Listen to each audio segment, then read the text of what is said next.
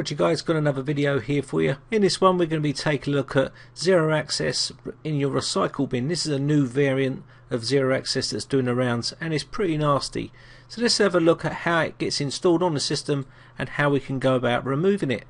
So assuming you've now got Adobe Flash Player prompting up, and you click on yes, and all of a sudden it all looks pretty good. You click on the I've read the agreement and terms, you click install, and then bam, you're infected. And that's exactly how easy it is to get infected with this virus. Okay, so now we're infected. What we're going to do is use some free tools to remove this from the system. Now if you have got this type of infection and you don't know how to remove it, then it's advisable to disconnect yourself from the internet or don't use the computer until you get someone in to remove it for you. Now this type of infection will allow people to come in and out of your computer whenever they like, and also you'll be getting redirects on your browser, so you type in something on the internet and you'll be directed to somewhere else. These are just some of the things that these types of infections can do. So let's remove this from the system. We're going to be using some free tools, Rootkit from TZeroAccess, another tool we're going to be using. That's an awesome tool, and we're going to be using Malwarebytes and FSS is Firebar's service scanner. This will give us an insight to what's been changed and how we can go about fixing it. And also we've got some reg fixes here that we'll use to fix the registry once it's been found by FSS.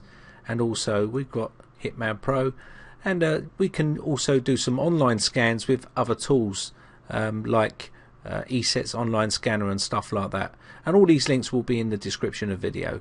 So let's get started. So what I want to do first is start Rootkit. So I'm going to right click on this and run as administrator. Okay, so we've got to agree to the license agreement here, so I'm going to say accept. And once we've done that, what we're going to do is we've got some tabs here: processes, registry, hosts. As you can see, there's nothing in here at the moment: proxy, DNS, driver, files, MBR and shortcuts. This is what it's going to scan, and it's going to give us some information of what's going on with the system. We've also got the fix buttons up here and the delete button. This will highlight once we've done the scan. There's also a PayPal donate button here. If you find this program useful and you're a technician, then do donate. This guy does a lot of work to keep this up to date. So let's give it a scan, and straight away his website will open up, as you can see, and this will tell you all about Zero Access and stuff like that, and how it works and how to get rid of it. I'm going to close that off, and you can see straight away it's now flashing saying Zero Access has been found on the system, and you can see it here in the registry tab. It says found, and if you look here it will tell you it's the Recycle.Bin version. You can see it there. So we're going to remove this from the system. So let's just quickly have a look at some of these other tabs now. Hosts is got something in there, and also proxies, nothing there. DNS is clean, driver is clean. Files will have found some files here for this Zero Access, and what we're going to do here is remove this. TZeroAccess Rootkit will remove all these as well. Now you may have to run it a couple of times to remove this, but it will do the job just fine. So let's go back to our registry here, and what we want to do is come up to the top where it says delete, and then click on delete. Okay, so it's opened up his site again, so let me just close that off. Now it needs to reboot to finish the process off, and you can see it's got a replace here, so it's going to try and replace some files or registry keys, and what we're going to do is click on yes to reboot.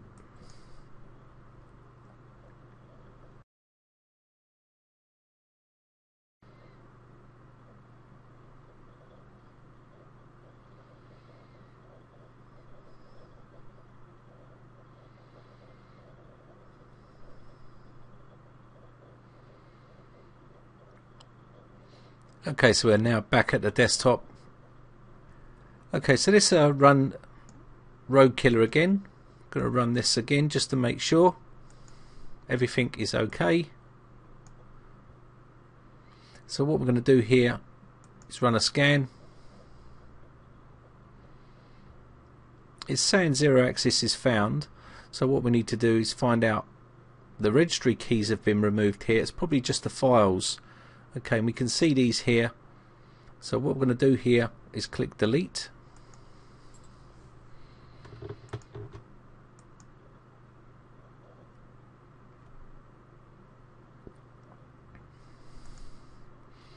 If we go back to the files now, it does say removed. So let's quickly reboot the system once more, and then we'll give this another scan.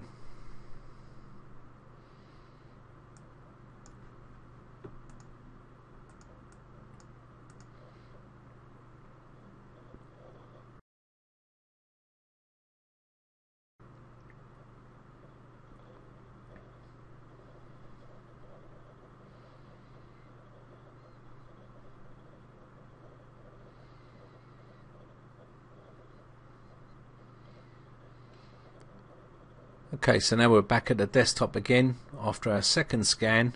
Just going to give it once more just to see if it's now removed. Going to click on scan. Said scan's now finished, and as you can see, it's now been removed. Everything's now removed with the scan. So it took 2 good scans with Rootkit to finalise that and get rid of everything, which is good. It's also left us a full report of what we've done. And let's have a look at the reports from Rootkit here. As you can see, Rootkit's removed all these files here. You can see it says found. This was the first one we done, which was number 1, and it will give you all the information. Okay, and then the second one is what it's done to remove, and as you can see, removed on reboot and removed here, and it's even may have replaced some files as well. As you can see along the right hand side here, replaced the shell 32.dll. And then we did another scan, which you can see here, which is now found these 3, and then we did another scan after that to remove them, which is now said removed. So these log files are very important, and if you are going to get help on forums and stuff like that, then they are going to ask for these types of reports so they can see what's happening, because you are basically their eyes and ears on removing this type of infection. Now if you're capable of doing this type of thing yourself, then you should always keep these handy. Okay, so let's just give Malwarebytes a quick go. I'm going to give it an update here.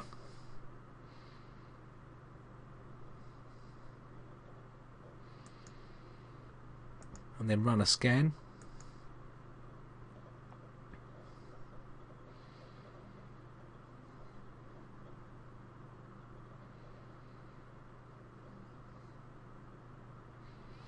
Okay, so that's good. Malwarebytes is now finished and come back with a clean scan report there. So let's have a look at FSS. Going to run this as an administrator here. Going to put the ticks in the boxes and then click on scan.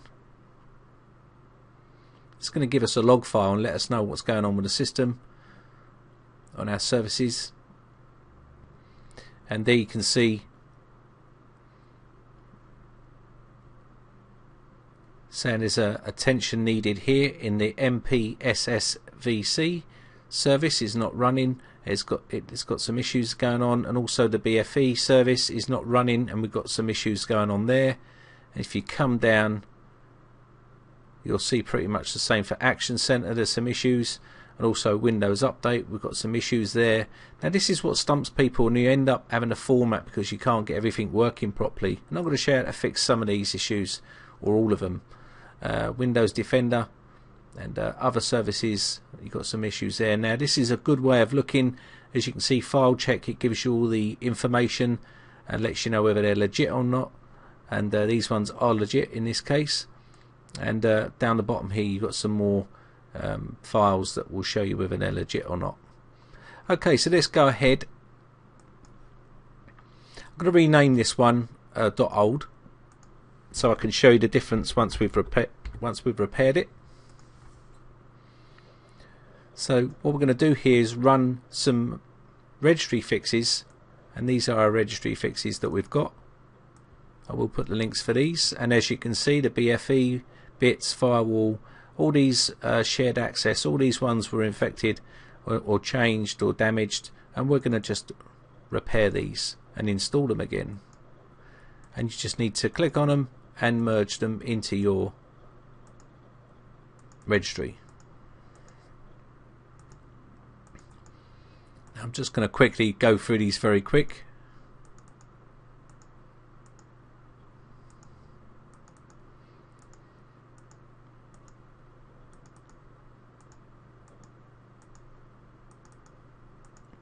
Okay, so that's all now installed,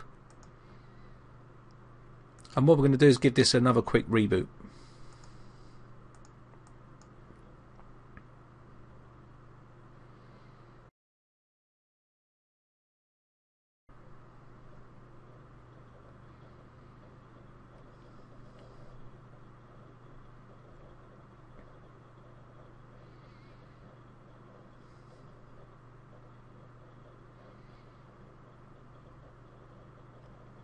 Okay, so we're back at the desktop here now. What we're going to do here is run FSS again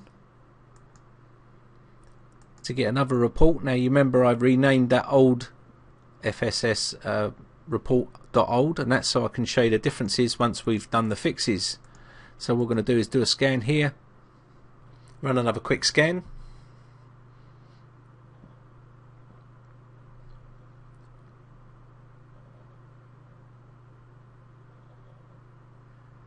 Okay, let's snap that to the right hand side. So the new one's on the right hand side, and the old one is on the left hand side. You can see up the top here it says old, and if you look at the differences here, we'll go through and see what's going on with the system. And you can see already Windows Firewall, there was some attention here that needed to be corrected, and we've corrected those now, as you can see. Also Action Center here is the new one, that's all been sorted out. Action Center, that had some attention on down here, as you can see, and also on the other side it's now all running okay. We've got Windows Update also, this is all running okay now, and before there was some issues there as well we sorted out. Just pull this down a bit so we can see. Okay, so Windows Defender is running okay, and so is it on this side. Again, everything's running sweet here. So I think all in all that's all running well now. So let's just close these off. So now we've got that all corrected and working okay. Okay, so we're going to go ahead and run Hitman Pro now and just give this a quick scan.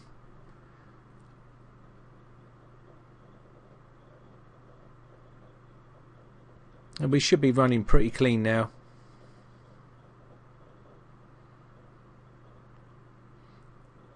Now what I would do is run ESET's online scanner as well.